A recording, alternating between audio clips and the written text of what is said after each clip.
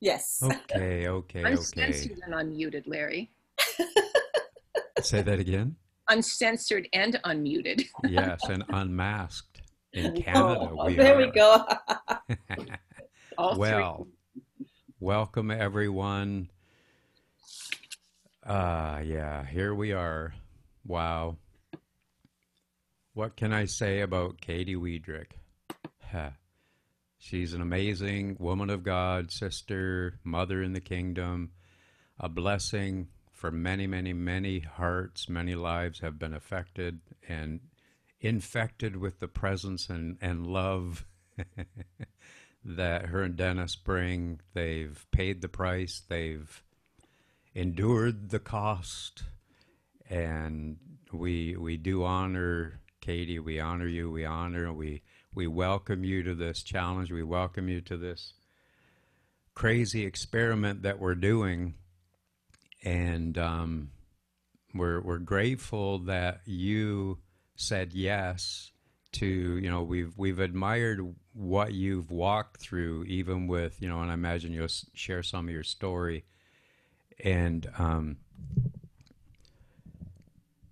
of how it, you'll start with everything. And anyways, but we've honored the walk you've walked and how it's been. It's crucible, but you've stayed sweet.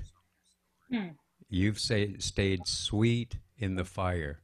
The thing where we've done challenges before where it's like, you know, finding peace in the midst of chaos or in the fire and stuff like that. And I love the analogy, the allegory or whatever of the pottery in the kiln. And at that last part, the potter is waiting to hear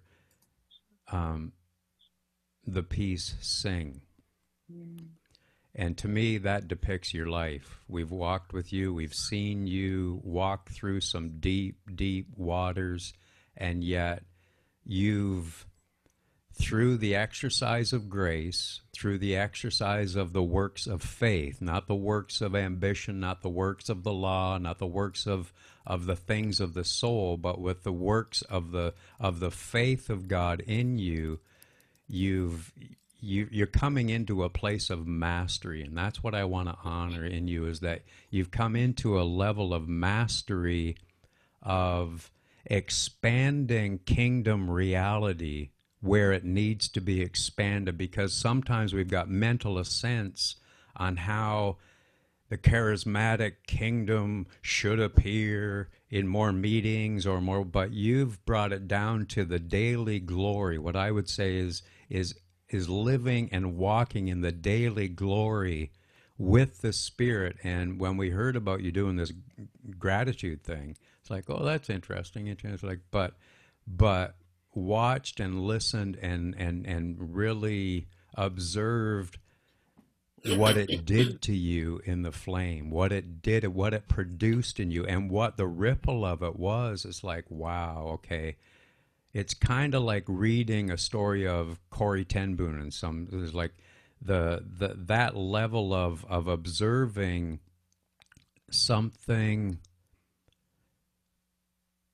supernatural going on, because it's not just a self-help, it's not just an intellectual, psychological, it's a supernatural empowerment that we're talking about. We're not talking about a mental assent or a self-discipline. We're talking about sinking into the supernatural ability. The grace is the supernatural ability of the Holy Spirit to empower to change, empower to cooperate with the metamorphosis. And we honor you, and without apology, I say I honor you as a prophetess in Canada, as a true apostolic prophet, that you've paid a price, that you've drank many cups, you've drank many things, and you've learned much. But I honor you, Jacqueline. I honor you as an apostolic prophetess in the land, And that's why we trust you. That's why we say yes and amen to everything that Christ is with you and through you, especially this week. What an honor. Well, thank you. Well, this is real relationship. And I was talking with Lorna McDougall, who was on your challenge a few weeks ago. And I believe that Lorna would not mind me repeating what she said. And she said, wow, what they've got going feels like real family. Mm. And I think Hallelujah. that was what we were trying to come into in all of these 20 years, Yeah. was we were trying to be family.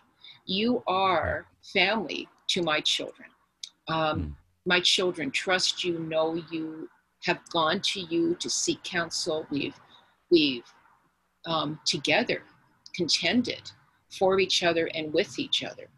And I think it is out of the genuineness out of family and community that we can really impact each other. And so thank you for trusting me with your family, because this group that you're with and that is coming alongside your very unique way of presenting the kingdom, because you and Jacqueline have, the kingdom resides in you in its uniqueness. And I think how the kingdom is expressed is as unique in our communities, our kingdom communities, so to speak, or kingdom families, as Christ is unique in his expression in each one of us, you know?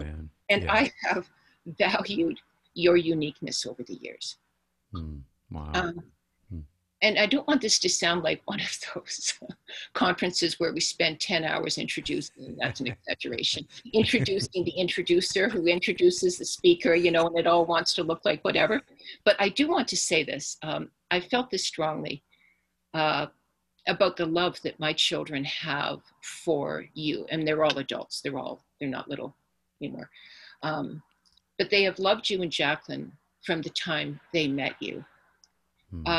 And I know this might sound like an odd start, but I want to start my gratitude this way. Because we've journeyed together and we've known the importance of each other in our lives, when you and Jacqueline were battling, when you were in Joseph Brant Hospital back in the day when you were really unwell, and there were all kinds of people contending for you, there was an evening in our home that I had a sense that you were going to die. I had the sense that you were right on the edge. And I went into Dennis, who was in the family room, and I called our son Joshua down from his room. And I said, I think we really need to pray. I think there's something that wants to take Larry out. We knew that you were in Joseph Brant at the time in Burlington. So we all prayed. And we prayed together as a threesome. And then I had gone back into my office, and Josh was sitting in the office with me. And he said this. He had said to me, you know, Mom, I didn't cry when Grandpa Wiedrick died. I didn't cry when Grandpa Sieber died.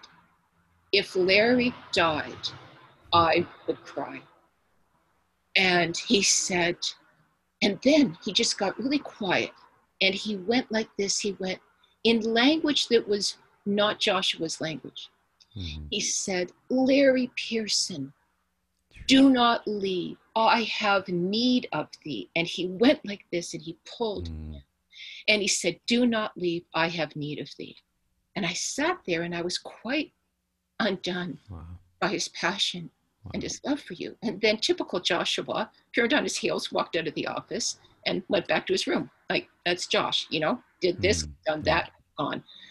And I hadn't seen gold dust in probably 5 to 7 years. The gold dust that we used to see back in the early days of the renewal and the Toronto blessing.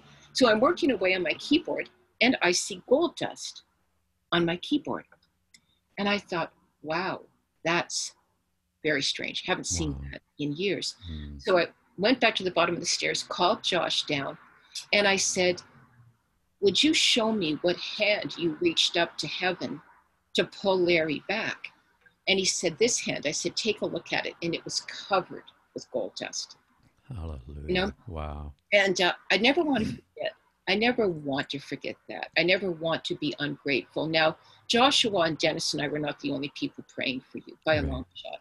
But I do believe that because of Joshua's connection, his bona fide love for you and Jacqueline, and our understanding that Jacqueline didn't want to live her life without you, Mm-hmm. and that we didn't want to live life without you, Mm-hmm. Wow. he was probably 15 at the time, reached up and said, I have need of thee. We Wow. have needed you, Larry. And the body of Christ needs you. And I want to say that for the record. When a 15-year-old knows who they need to live life well, I want to say that that was a clarion cry in the body of Christ, that it wasn't just Joshua that needed you, it's all of us. And so thank you, Wow. because Thank we you. need what you and Jacqueline bring to the body. I value it and I'm grateful for it. So I'm going to start there. Wow. And that Okay, is before I not. start to cry, you better start to cry, or you better I'm start to. already, I'm already crying. Thank you, Yeah. Katie. What a way to start. Beautiful. Well, Thank yeah, you. I didn't see that coming. I didn't. That wasn't how I intended to start. But there we go. Wow. All right. Goodness. When you asked me to talk about gratitude, I thought, oh, I can talk about that because I've been practicing it for quite some time. Uh, and I recognize that I've been practicing it longer than I was aware of. So I'm going to just talk a little bit about the journey of cultivating gratefulness, because I think it is a bit of a cultivation. Where it became a decided practice for me was in March of 2011, actually early on in 2011. A good friend of mine, I think she knows you well, Kate Culver, um, had introduced me to a book. This was coming into the second anniversary of the loss of our son Joshua. He had gone home to heaven. We were still in the grieving process, uh, and trying to find our way into what became our new normal. And Kate introduced me to this woman, a book called 1000 Gratitudes by a woman named Ann Voskamp. Now, Ann Voskamp has since been, her books are regularly, I believe all of her books, but at least 1000 Gratitudes made it to the New York Times bestseller list and was on there for a, a long time. I think it was almost a year that her book was on there. So I read the book. It was transformational. And I decided at that point that I was going to get a journal and start to record 10,000 gratitudes. I mean, 1,000 gratitudes. Uh, but then as I got into it, at the time there was a chorus, and Jacqueline, you would know it. It was 10,000 reasons for my heart to sing is one of the lines in one of the songs, the, anthem songs that some of the body of Christ was singing at the time. And I thought, wow, I started into it and I thought, no, I think my goal would be before I do my final toes up, that I'd like to leave behind 10 journals of 1,000 gratitudes. And that would be a way for me to show Papa that I have a grateful heart, kind of something in black and white that I could leave. So I started in March of 2011.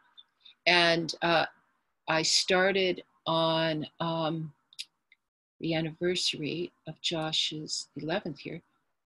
So I started my 11th journal on April the 20th of this year. So I've completed 8 of them. I'm on my 9th. And I tell you what, I'm getting to 10,000 sooner than I thought. So we'll see how many I have to leave before I finally exit this realm into another. But anyway, it has become a practice. It's something that I actively do. I think of just all the things that I'm grateful for. And there I am now. I did the math. I'm at 250 into my 11th journal. Takes me about a year to fill a journal with 1,000 gratitudes. Sometimes a little less, sometimes a little more. And I think that because that has become a type of spiritual discipline for me, that I actively work on recording the big things and the little things that make my heart grateful. Does that make sense? Totally. Yes, it does. Yeah, that's really, really good. No, So you started it in the 11th year of, I started in 2011, 2 years after we lost Josh. so, wow. Yeah. So I'm not, however many years that is. Yeah. And so was it difficult for you when you first started? Do you know, no, to be honest, and I'll tell you why. Uh, I think there was a grace that was on me to practice gratitude. And Mm. one of the things, and I've been pondering over it Mm-hmm. the past number of days in thinking of doing this with you. Where did it start? And I'll tell you where it really started, which might sound funny, but when I was in conflict with people or I had petty annoyances, do you know what Mm. a petty annoyance Oh, is? You never. know, so you've never even tasted petty annoyances. You live so Mm. far above it. But you know what I mean? Whether that is relational petty annoyances, workplace petty annoyances, whatever it is, I recognized I could focus on the behaviors of the individual that was driving me mad at the time.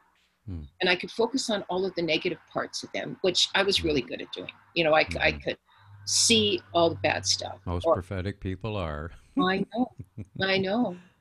You can be blind in both eyes and still see it. But anyway, um, Mm. you know, I thought I can either focus on this or I can focus on what's good. So this is what I started to do. Anytime I said something uncharitable under my breath about an individual that was bothering me, Mm. I made myself say 5 good things about them. Now Wow. that might sound really immature and this might sound lame, but I tell you what, it wasn't as lame as it might sound. No. There were two. I'm just going to be really transparent here. But you know, when you are stuck in conflict with somebody Mm. or petty annoyances or whatever it is, it's almost easier to go through your day focusing on what they do wrong. It just becomes a pattern. It's a habit. Yeah. You Yeah. recognize all the annoying things that they do. And because sometimes you have to work harder to find the good things, I thought, yeah, I'm either going to it honestly it became like a natural and logical consequence to me. If I said Mm. something uncharitable about someone, I had to find 5 good things Wow. to say about them. That was my internal discipline. So then it keeps you in 2 ways. It keeps you aware that there are 5 better things about the individual or Mm. the situation than there is about the one negative thing. And then the other downside to that is if you want to slow your day down by grousing and having to stop and find 5 good things to You're say, gonna quit. you're going to quit. Do you know That's what? I know brilliant. that That's just sounds brilliant. so lame, but that's honestly where it started from. And I That's thought, brilliant. stop, because you're going to have to find 5 things. And depending on the annoyance level of the individual or the situation, I had to work to find 5 good things. But I Wow. wouldn't relent. It became my, between Holy Spirit and I, my natural and logical consequence for complaining about an individual or a situation. To be Wow. frank, that's where it started. Wow. And And I, right there, that like Sila, pause and ponder that. And I'm preaching to myself, pause and ponder that because it really is easy for us, any of us, some more than others, depends on their disposition, all that stuff. But it's really too easy to live in annoyance. It's too easy to default to complaining. It's too easy for me to get annoyed, frustrated, and all that stuff. So I think even that nugget is way worth the the admission, which is free. But anyway, but it's not been like I said at the beginning. It's not been without a price on your part, Dennis's part, and to me, if if that type of execution of dominion over your own tent, that's what authorizes authority to other tents, so to speak. Not that we're over people, not that we're trying to have dominion over everybody, but dominion over the flesh, whether it's dominion in me, my flesh, my habits, or dominion from other people's fleshly ways, there's an executed, gained authority, but if it doesn't start in Jerusalem, our own heart, how can we even think? And I'm preaching to myself, I'm surely not above at all. I'm preaching to myself, it's like, okay, start with that level. To me, that's a transformational key that can so unlock many, many hearts. Jacqueline. Yeah, I was just going to ask for the book title again, but I see that Gail Marsden put it in because there was one comment they just wanted to know the name, but it's covered. So do you have 1,000 any questions of what Jacqueline or what Katie just said? I did. I'll have to come back to it though, because I Okay. was distracted by that note Yeah. there. But I did have a question. Sure. Isn't that rich though? It Like is good, yeah. like if so, we're still on this vein of transparency, Jacqueline. If I exercise this key, how much more of the kingdom would be expressed? No, It's so hard though, eh? It's so hard because sometimes you can really get offended easily if you allow yourself to get offended by the petty annoyances, as you call it, or like just comments or whatever that people might make or people might do. hmm And I just really like that discipline of in your mind switching and coming up with 5 things that you find good about that person. Like, oh, that is brilliant. Holding I your think it, own. yeah, I think it's wonderful to be able to do that and to just capture that because the enemy definitely would hate that. But it also helps us to focus on how Papa sees that person Yeah, and to yeah, and it see really, the it, yeah the plan that he has for that person because that's not who they really are. They're new hmm creations, and God is wanting to call us up to who we really are in Him. And the group here, a lot of the people in this group are very sensitive, prophetic types, and super sensitive in the spirit to what's going on around them. So we might be even more vulnerable to people's comments if we care so totally. much about what they think, That's such a good point. And so because you're super sensitive folks here, this is really an important, critical point that when we feel offended or distracted in a negative Right. way or whatever, to just ask Holy Spirit to give us 5 good things about this person or this situation or whatever. I just think it's brilliant, Katie. Thank you for Yeah, sharing it's that. well, let amazing. me tell you a really sweet piece, uh, and how this evolved. Uh, I had a somewhat complicated relationship with my mom. She and I had difficulty finding our way to each other, and no, I think as after I left home and I started to see things perhaps from a different perspective than I had when I was living in my family of origin. Um, I started to, I think, like many of us, I started to become aware of what was unmet needs in me. Mm. Yeah, I think you can live in your family of origin. It feels so normal that it's just life until you come out of it and recognize, oh, that's kind of not so normal and things need to change. And so I had somewhat distanced myself from my mother with a subtle and not so subtle judgment of you really weren't the mother that I kind of wanted or needed. I was of that. I'm 65 now, so grew up with some of the television shows like Leave It to Beaver, where hmm the mother was amazing, and I hmm always wanted Timmy's mother from Lassie. You know, yeah, she yeah. wore an apron, and hmm she didn't wear pearls like June Cleaver because I knew my mom could kind of never wear pearls, but I thought maybe she could morph into into Timmy's mother. You know what I Yeah, mean? yeah, Wear yeah. an apron and be kind, and there you go. And so anyway, that was kind of what the longing was. And I think when I recognized it wasn't there, and then I distanced myself from her, I recognized she wanted to find a way to me, but I wasn't making Mm. it easy. And so dear little soul got diagnosed with cancer. And that wakes you up real quick when you Mm-hmm. recognize, oh, they might not be around very long.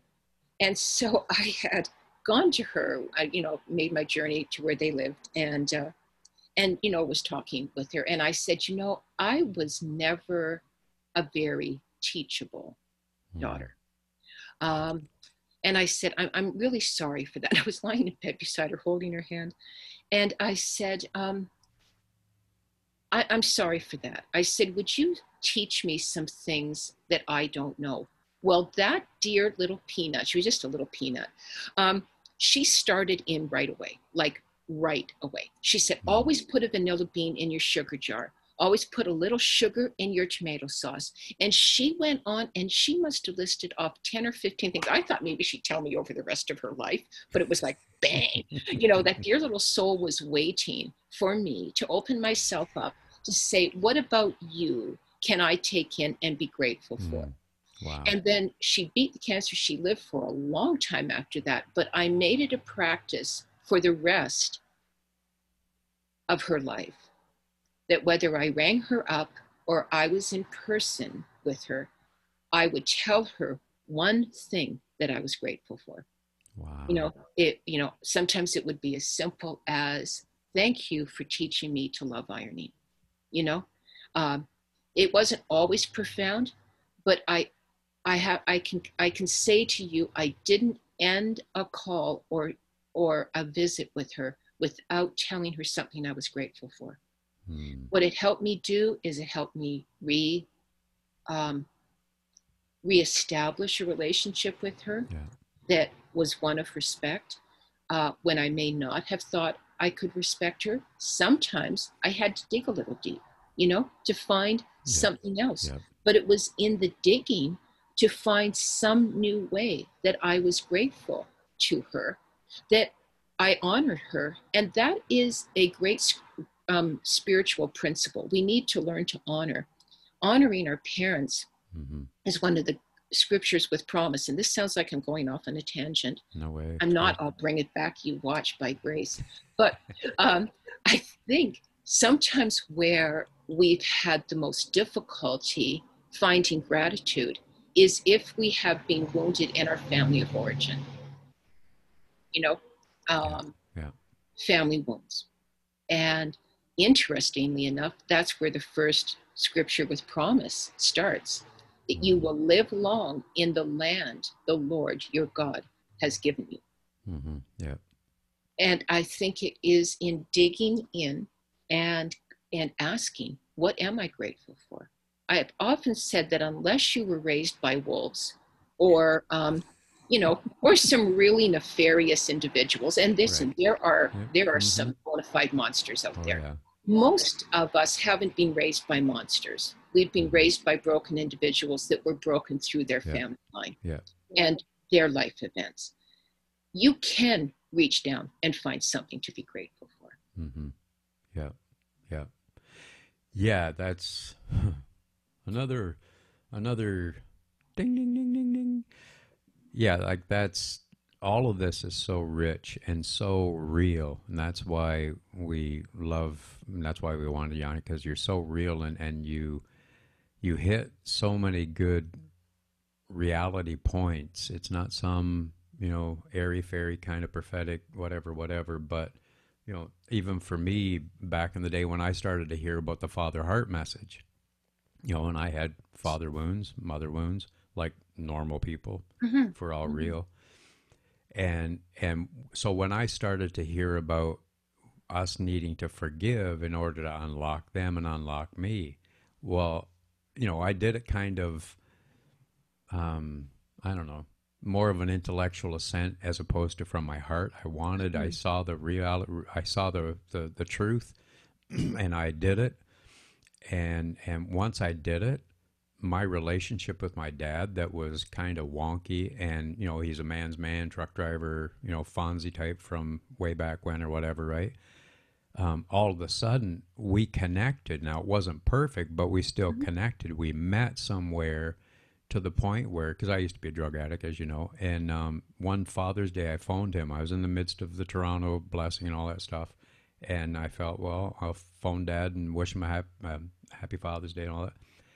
And I don't know why, other than it was the Holy Spirit, just out of the blue. I said, Dad, I want you to know that I don't blame you for becoming a drug addict and all the mess that I made in my life. And it got really, really quiet.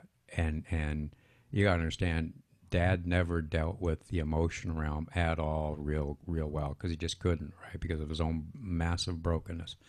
And it got really, really quiet. And then all of a sudden he piped up and he goes, every single day I blame myself for how I wasn't a good father to you and your brother and your sister. And I'm thinking, oh my God, like that crack opened up.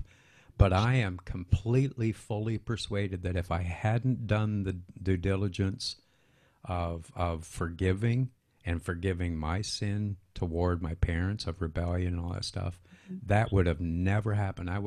He would have went to his grave. Yeah. Me not knowing what the anguish my dad was going through, because he blamed himself for my choices of becoming a drug addict in the crazy life that I lived. Yeah. And so even with this, it's like the power of a grateful heart, the power of gratitude, in a sense, is so in the kingdom mindset. We're talking from the kingdom realm. We're not talking from the flesh realm. We're talking from the kingdom realm, from the kingdom citizenship realm. And it's sort of similar. I think, chicken or the egg is a grateful heart the same as a thankful heart, or is one before and then the other? So for me, as I was thinking about this, the Lord really started to remind me of a teaching I heard from Bill Johnson about the power of thanksgiving. And that, in everything, give thanks. In everything. So you mean when I'm battling an incurable disease, I'm thanking God in this? And what Bill said is that the power of that thanksgiving actually can sanctify the situation, can sanctify everything involved and everyone involved. That the power of grace executed through our lips, through our heart of thanksgiving or gratitude, the power, the supernatural effects sanctifies. It's our partnership with the sanctifier, Christ within us, for situations, circumstances, relational things. So to me, the power of gratitude, the power of a grateful heart, with that, what's God doing on a quantum level? And I love taking it to that level. It's like, okay, what's rippling out through your life all these years in all of your spheres, relationally, in your marriage, in your family, in your ministry, and everything? What's rippling? If you choose, if you set your intention, which you had to do, you literally had to hold your own feet to the fire. If I say one thing, if I have one angst for somebody, I'm going to do 5. You're holding yourself, you're setting your intention to be that diligent to do that.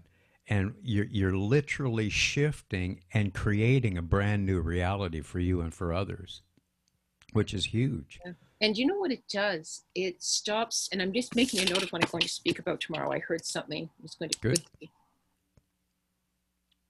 Awesome. Let us know in the chat. Sorry. Let us know in the chat, because we're watching on Facebook. Are you getting anything out of this, people? Where are you? Well, while you're saying that, I Yeah. thought of, when you talked about thanking, and then it sanctifies everything. I thought of, the practice we have of saying grace before meals, for instance. Yeah. You're thanking God for the food, and that sanctifies the food. But Totally. it's just applying that to everything. Totally. And watch the multiplication or whatever it is that the Holy Spirit wants to do. Watch that happen. Yes. And going back a little bit, Larry, to what you were saying about it became a discipline for me. It became a natural and logical consequence. What it did is I like to have the last word, and I was a murmurer, murmuring, mumbling. I think because in our family of origin, you couldn't speak up, you couldn't say anything. Yeah. Then I became practiced at having the last word and mumbling under my breath. And I happen to live with somebody who could consistently out-argue me. Dennis can consistently out-argue me. And that's cool. I mean, but I would do an under my breath murmur. And so that practice helped me stop, because every time I said something negative, again, I made myself find 5 positive things. What happens now when I catch myself now, I tell you what, not too much annoys me any longer. It takes quite a bit to annoy me, and I think it's petty annoyances. Those aren't, that's different from legitimate anger. And that's even different from being grieved at world situations. But I'm talking about petty annoyances. So people cutting me off in traffic, people going too slow. Honestly, by grace now, it doesn't bother me. However, if I catch myself saying idiot, and that's my trigger word. Sadly, that's a word I have used along with other expletives that I'm not allowed to share with you because you need to hear them. But you know what? When I catch myself dropping the word idiot, and sometimes it's in traffic, and boy, that's my great alert, because it takes so much to annoy me, by grace. When I am annoyed, I think, ooh, I've lost my center here. I've moved out of being centered in him to the point where I'm actually annoyed just because somebody cut me off. Like, when did my life become that self-important that someone else cutting me off, not putting me at life risk, not doing any damage, not crashing into me, that's when I sit back and say, whoa, boy, howdy, I have lost my center. And the minute I start I don't always do it the minute I do that in those kind of situations, I recognize I need to get home and recenter myself and find out where I've lost my grounding in Christ, that I could become that annoyed so easily. And then in sometimes the more intense relationships, when I catch myself murmuring or talking under my breath or needing to have the last word, that's when that becomes my alert. And I try not to let myself go back into that behavior. Do you know what I mean? That's kind of my plumb line. Plumb line, thank you. Yeah. And I recognize, no, you're losing traction here. And it Brilliant. Jacqueline was saying, might I have some practices or disciplines that I could put in place? I would say that I think we need to be awake and alert to our own responses more than we are, if that makes sense. Good. Yeah, so good. I think we just go around saying, that's me, that's me. And you know what? No, it's not. Well, it might be you, but it might not be Christ in you. Yeah, it might not be the true you. It might still be a habit of the old false self, but it's not the true new you that you haven't fully discovered yet. Thank you, Larry. We're out of what we're calling original design. We're out into something that's old. Yeah. And so I just think if you're awake and alert, but it means that you have to be awake and alert to what you're saying and doing, and not defaulting into old habits. Does that Oh, have any totally. resonance? Yes. So I think what you're saying to all of us is, after this session, let's just be aware of how we're responding, what's happening internally when we're seeing or hearing or just being, just to be aware of how we're reacting. And of course, to differentiate between, is that really me or is that really Christ in me? What were you going to say, Larry? Well, yeah, and just to tag on this, this is so rich. Katie, you're awesome. God, you're awesome. You're awesome. God, you're awesome, and Katie, yay. So that people don't go down the rabbit hole of self examination. Yes. Because some of us are still working through. Some people still could be working through condemning themselves. Yes. It's like, okay, I blew it there. Oh, and you're murmuring against yourself, right? And you don't even know you're murmuring against yourself. And sometime I've had to work through the fact that what I'm feeling is actually what I'm actually projecting from my own feeling of Very me. true. Yeah. And so as we're examining, as we're observing our own reactionary ways and our responses, our reactions of the flesh or our reactions to circumstances, that's where we have to have the plumb line that there is never, ever condemnation now for us in Christ Jesus. So we're not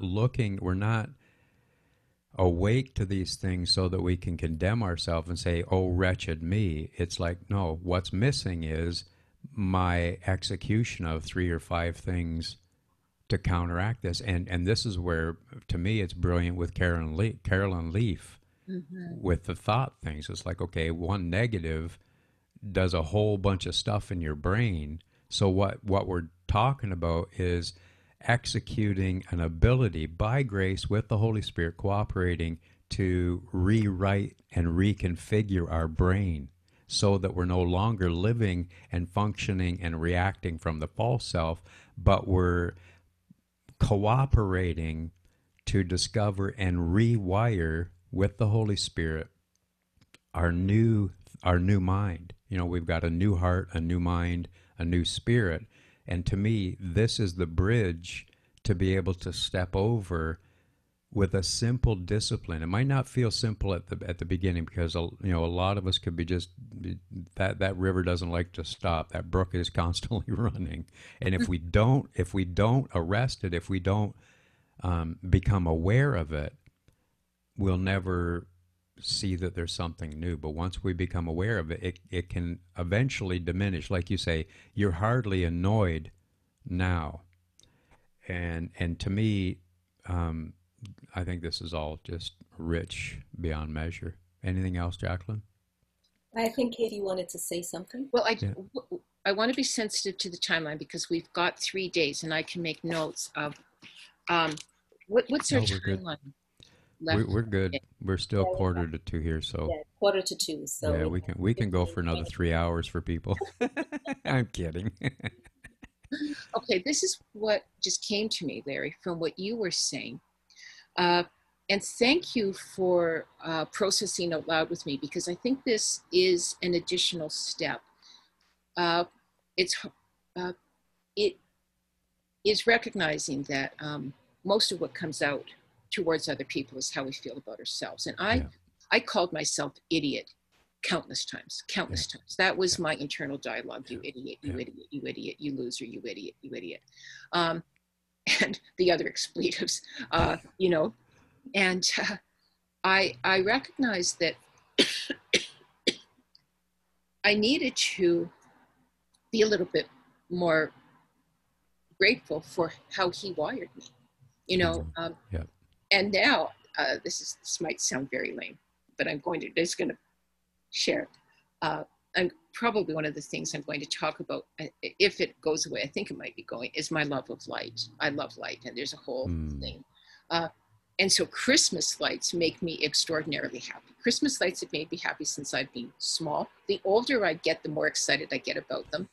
And I happy danced outside of a house here in our neighborhood last year in the dark, all by myself, with Toby, who has the grace he's our dog, has the grace not to get embarrassed by me. And I just happy danced on the street because the lights made me so happy.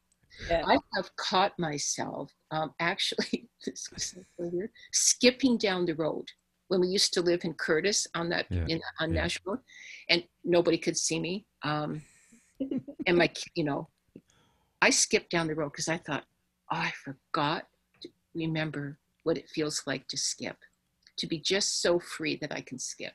And I'm celebrating more of how I recognize my original design was probably to be more celebratory than I was in my life. I was one of those individuals, and I can remember this, my first job in Stony Creek, Ontario. I moved to Hamilton. I had a job in Stony Creek. And if I woke up happy in a day, I did whatever I could do to make sure I ended it unhappy. Now that's terrible. But or if I started out, something felt wrong and I got happy, I wouldn't trust it. I had this because I hated surprises. I hated, that sense of something bad's going to happen, the other shoe is going to drop. Yep. And I just wouldn't celebrate. I was afraid to celebrate. I was afraid to rejoice in what I had at the moment, because something worse. I was always projecting what bad was going to happen. Normally, this time of year, as soon as my birthday came up, and my birthday's, it was just a few days ago, I started to get sad because it meant that fall was coming. And you know what?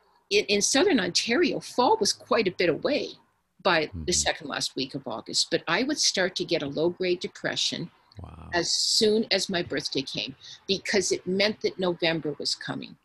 And so it was that anxiety of what was coming. I would get overwhelmed. So I lost being able to celebrate what I still had. Wow. Yeah. Today. Yeah. And now, we're here in Calgary now, Alberta, which is southern Alberta, but it's still way the heck north compared to where we lived in Ontario. It's all perspective. This is, the Edmontonians are like, yeah, this is southern Alberta. And we're like, yeah, well, we'll take a look at the map and see where it was in relationship to where we used to live. Hello. Bottom line is, it can snow here anytime. And all of us are aware, when you get good weather, you're a little like, huh, what's going to come? So I was at the Pilates studio today and waiting to get in, and the girls are going, it's beautiful. And someone else said, yeah, but when I drove up, all the aspens are turning yellow already. That's our indicator that fall's coming. You know what I mean? And it keeps you from being present in the moment. That's so good. Yeah. And being grateful in the moment. And I'm practicing now living fully aware of what I have in the present. Yes. And not forecasting, oh yeah, it's nice today, but it could snow on my tomatoes in 2 weeks. And it could. It has snowed on my tomatoes early September. There you go. But I try to shift. Does that make sense? And it's being present. Last night, my daughter, I had a beautiful birthday dinner with some of my kids. 2 of the kids had lovely dinners for me.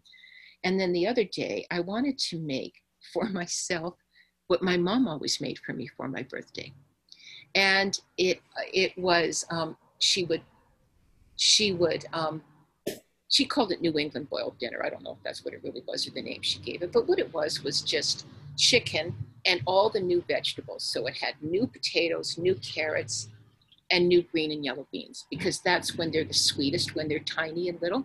So I just thought, I want to honor my mom. I want to say thank you to her for choosing to have me and bringing me into the world. So last night I made, for Dennis and I, but for me, New England boiled dinner.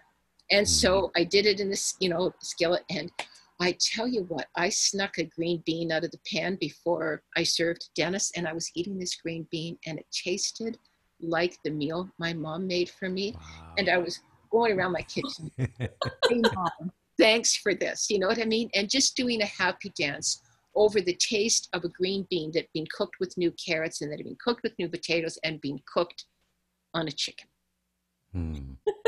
Isn't that remarkable? I love that. Like, you just grateful for the little, the big, everything. I think that is such a wonderful place to be. Well, it circled me right back to my mom. Yes. Wow. It circled me right back to, thank you for choosing to have me when I know she didn't want to, because she didn't want to. But so look at the timeline, because I love to do this when I coach people, is to make people become aware of their timeline. So you said you're 65, so you already gave it out. So I'm not. Doesn't she look lovely for 65? She looks gorgeous. She's a wonderful mama. So think back in your brokenness. I don't want you to go back there, but think back in your most broken time when you were a kid, because you've come through some deep, deep waters. We know that. We honor your testimony as outrageous testimony of the goodness and grace and large love of God. Back then, would you have ever been able to dream of the condition of your life, the condition of your heart, and your relationship with love, your relationship with gratitude, your relationship with what you have now?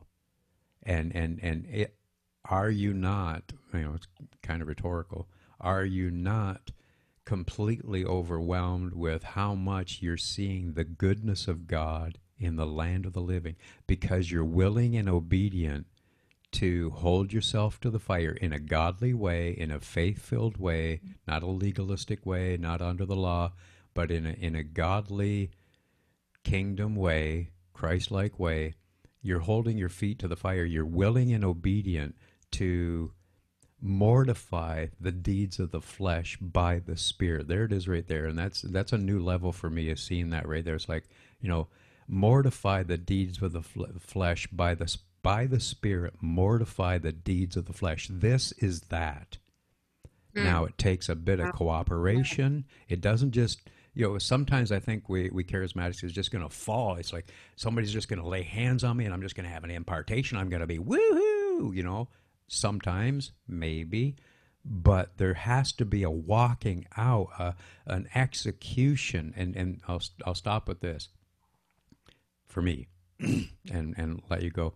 So, annoyance, from a famous Bible that we're now looking at, talking about the tree of knowledge of good and evil. So back, when we did the peace challenge, from chaos to the peace of God, what struck me, and this is why we started with this, I felt to start with this, is to unmask what evil is according to the original definition of the knowledge of good and evil. Evil isn't ooga booga with a pitchfork and a red suit and something we need to bat in the air. Evil there is chaos, annoyance, hardship, and toil through self-effort, basically. That's the expansion of the definition of that evil. So what we're combating, what you're giving out today, is keys how to, by the Spirit, cooperating with the Spirit, is mortify any residue or branch or residual of the tree. The old tree has been cut down, but those annoyances still might be resident in the imaginations, in the habits. But through gratitude, through the power of gratitude, we can mortify, we can circumcise, we can annihilate, so that we make room for the fullness of what we are in I am. I am who I am in I am. Yes. As he says. I'm not trying to become something esoteric. I am a son clothed with and full of the I am. And the more that I can swat those flies through gratitude, really? Through gratitude, I can actually mortify those annoyances and allow the authentic, true, new me to arise and to literally, without limit, shine by the simplicity of executing gratitude. Wow. Wow. Yeah, I think you just put language to the whole thing. Thank you, Larry. Yeah, wow. Isn't God amazing? Yeah, he really is. He really is. This would be what I would like to suggest, an exercise for today. Brilliant. Would be for everyone on the call to find 5 things that they are grateful for in how the I am is mirrored in you. So I'll say that to you. I'll be like the romper room lady. I'll talk it with your faces. But I'd like you to sit down and write down 5 ways that the I am shines through you. And how he is in you. And remember, it could be absolutely riotous. It could be that the I am, when I am dancing in my kitchen over a green bean, I don't think Papa sees that as too unusual, because he was the Not for creator. you, maybe for me, but no. Oh, well, not green beans, but yeah, for whatever, tomato, whatever it is. But you know what? When you can celebrate with passion something that may even seem simple, so whether that's a good brew, whether, whatever it is, but that you can sit quietly and recognize how he reflects himself in you. Because if you will find the 5 things, and as I'm talking about this, I think I'd have to work to find 5 things myself. Like I would have to, and I will do that. I'll sit down and say, is this making me as uncomfortable as it might be making you? That's why it's a challenge. But that's why it is a challenge. And so I'm asking each of you, sit down and say, how is he reflected in you? And don't focus on how he isn't. Focus on how he is. Brilliant. Wow. Because when we do what Larry's saying, when we get in touch with who is in us and we sit under the tree of life, not under the I am not tree. And I love how our friend talks about the tree of the knowledge of good and evil. He calls it the I am not tree. And that's where most of us have positioned ourselves in our life and says, I'm not this, I'm not good enough, I'm not that. And that puts paid to the dance under the tree of the knowledge of good and evil when you sit under the tree of life and say 5 things. And please take the time to do it and move past how you're uncomfortable. And I would say perhaps that some of you may not be able to find them. I would think that 6 to 8 years ago, I would have been hard pressed to come up with myself 5 ways that I thought the I am reflected himself in me. Get someone that knows you to help you. Reach out to somebody in this group that knows you, or reach out to that kindred, that trusted person in your life and say, I'm a little bit stuck. I can't find 5 things and I've got homework to do before tomorrow. Help me see things about me that I don't see. Awesome. That's brilliant, Katie. That's brilliant. Oh boy, we've got some homework to do, don't we?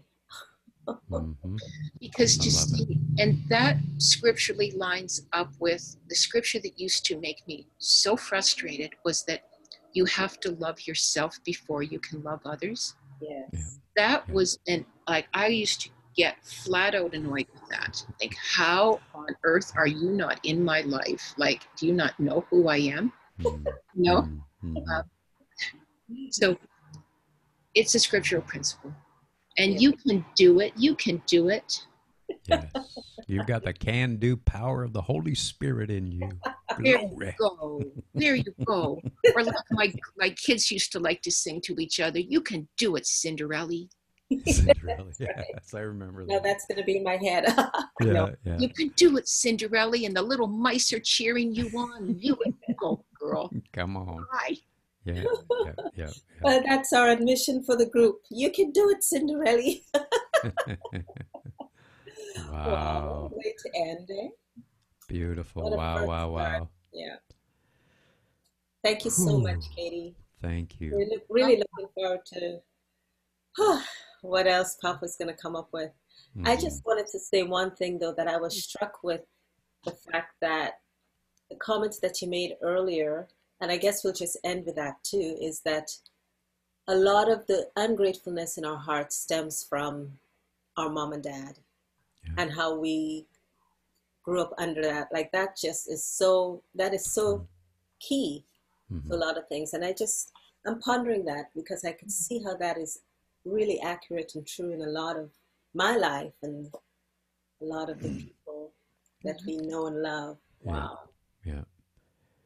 Yeah, I'm going to get that homework done, reflection. I'm going to put that in the notes in the group just to remind everyone exactly what the exercise is. Yeah, and really appealing to the ones in the group. Be brave, be vulnerable, be brave, and look at it as an exercise of your conversation with the Holy Spirit within you. The Holy Spirit knows how he's shining and what level he's shining. the Christ likeness in it. We're all under construction. We're all on different levels of the mountain, so to speak, or whatever. So it's not that we're asking you to lie. I'm not going to be able to say, "Oh yes, I've raised the dead. I've this." It isn't about the works. It's about how much has Jesus been able to love my wife today or this week? How much, but again, look at this as an exercise of conversation with you and the Holy Spirit, the lover of your soul, Jesus, the Father. Okay, Trinity, I double dog dare you. Show me how much, because if I look through my lens, I'm only going to see my daddy and mommy wounds, maybe still that aren't fully dealt with. But flip over and lean into and challenge that, I am not tree, that I am not thing. Challenge it by trusting Holy Spirit. It's like, Lord, I'm going to do my homework. I'm going to be a good little student, because the teacher has appeared through Katie Wiedrick, the beautiful one of heaven on earth. How do you see me? And I'm telling you, I think some of you are going to be surprised at, and do not ignore and do not sabotage. If you hear a positive things like, oh my God, where'd that come from? It probably ain't you. It's probably the Spirit of the Lord saying that even though it might be a flicker, it might be a smoldering flax, but it's still some measure. And I'm telling you, by the power of acknowledging that in you and being grateful for whatever level of it is, it's going to grow. It's going to, the expansion is going to grow by the acknowledging. And so, yes, Jacqueline. Now, is it how do you see me, or how is Abba reflected in me? Like five ways. Yeah. Abba's Thank you. reflected How are you, Father, reflecting yourself through me? Yes, as opposed to how you see me, right? Is that Yeah, right? Yes. Okay. Yeah. Sorry. Thank you, Jacqueline. Good. That makes it, like Yolande Pritchard said, that this homework is a challenge for sure. That makes it even a whole lot more challenging. Yeah, and again, no condemnation. We're Right. not trying to measure you because you're going to be hauled into the principal No, or anything. It's a no. case of, this is an opportunity for you to build deeper intimacy with the lover of your soul, with the teacher, Holy Spirit, that isn't there to, in a sense, correct you, but fulfill you. I love what Graham Cooks is like, there's not something wrong with you, there's just something missing. So in a sense, he's going to show you what's maybe missing or what's beginning to happen, because he's relationally growing us up into the tree of life ourselves with Christ. So yeah, just be blessed.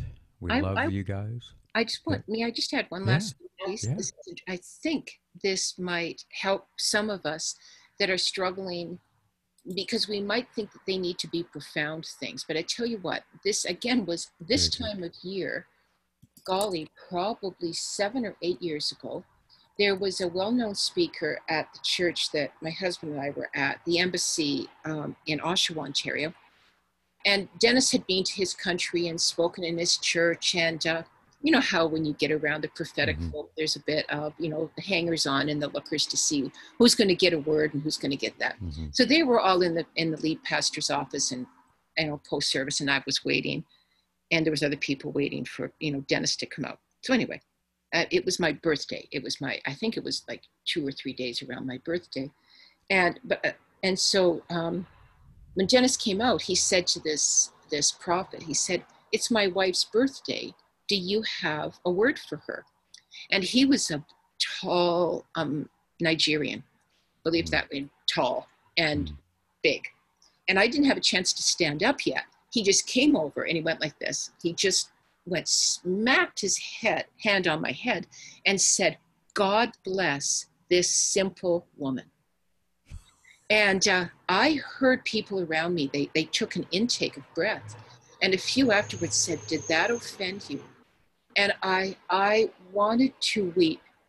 That was one of the greatest identifiers of who I see myself to be in Christ, is a simple woman.